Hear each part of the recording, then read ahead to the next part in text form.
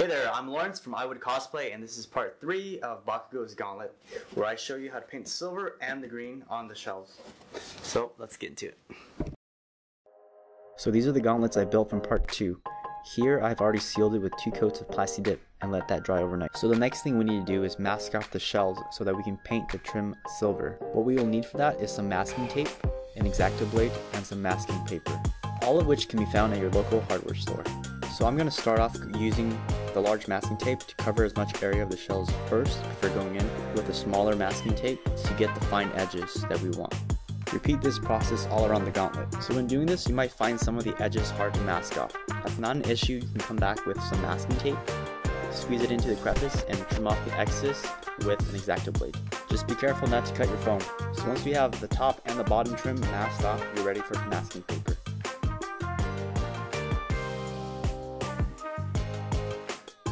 Now that I have the shells completely masked off, I'm ready to hit this with some Rust-Oleum metallic silver.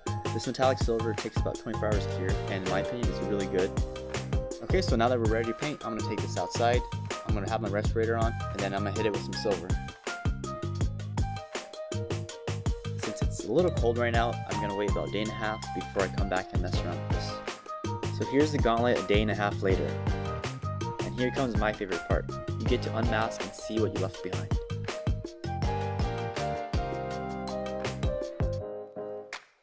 As you can see, we did a lot of masking, but here's the gauntlet with just the silver painted. Now the only thing left to do is to paint the shells. I use liquitex acrylic because they're high quality and very pigmented. I used the Viridian hue and the light green permanent. I found that mixing the two created the right shade of green that I wanted. Pick your favorite paintbrush and let's get started on these 24 shells. But for me, I'm going to use white for this color variant since this is my 5th gauntlet that I'm making and I wanted to use this for my Harley Quinn Bakugou cosplay.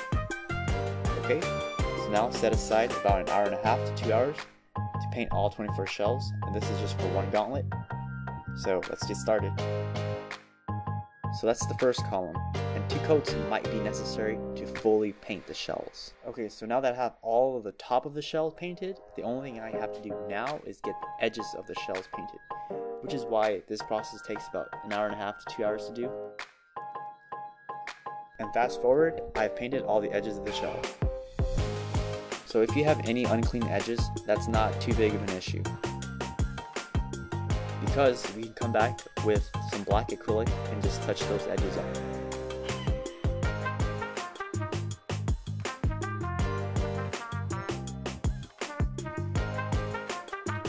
Okay, hopefully you guys can see that. But just do this for all the edges that need to be touched up. Once you do that, you're basically done painting the gauntlets. Okay, and that concludes part 3 of Bakugou's Gauntlet. I use liquitex because that's pretty good acrylic.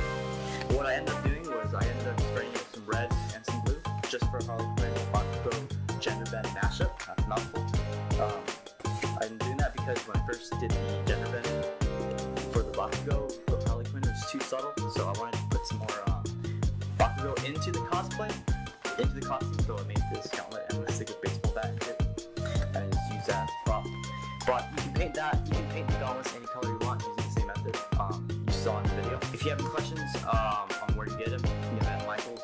I'll have a link to those acrylic paints down below too. If you're new to the channel, make sure you check out my other videos. I have builds on Final Fantasy stuff and My Hero Academia, primarily Bakugou.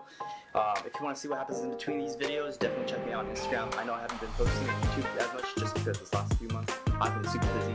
So I'm trying to catch up with work and then be consistent with my YouTube. So definitely hit that subscribe button, hit that like button if you like what you saw. Leave a comment down below what other projects you want me to see me do. And definitely follow me on Instagram and shoot me a message there if you have any questions on any of my builds, or if you want me to, if you want to see me work on any future projects. Other than that, I'll see you guys. Thanks.